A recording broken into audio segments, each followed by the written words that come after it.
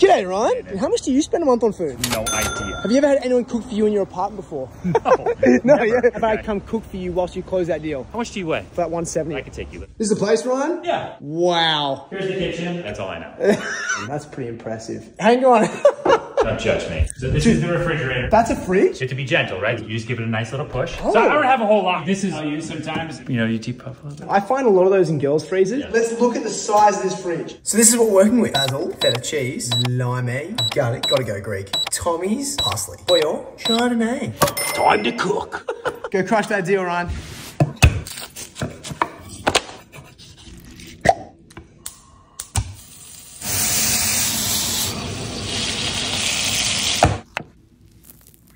Ryan, next level Greek salad with chicken breast. How do I even begin with this thing? This is great. And would you let me cook for you to help sell another apartment in New York City?